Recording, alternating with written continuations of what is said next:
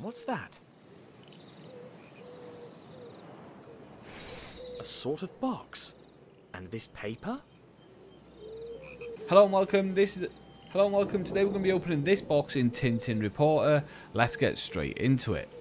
First off, we're going to be looking for a match to go with this side. So we know that we have the pig, but we don't have two. So let's try that. Do these two match at the bottom? They do. You can see the goat matches with this symbol. So that's right. This is the first two, and this is how they need to look. Let's go over to this side and see if we can match again. We're obviously going to need to match the blue rat at the top. And does that match? Yeah, we have two yellows below, so that's a perfect match as well. Let's go over to the next one. So we have the rabbit at the bottom. What matches with the rabbit? Keep messing up, pressing the wrong buttons. This, I believe, matches with the rabbit.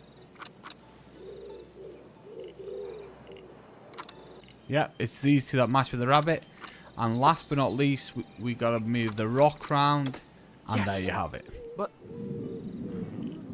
what's this? It's one of the statuette heads missing at the Tomb of Kiosk.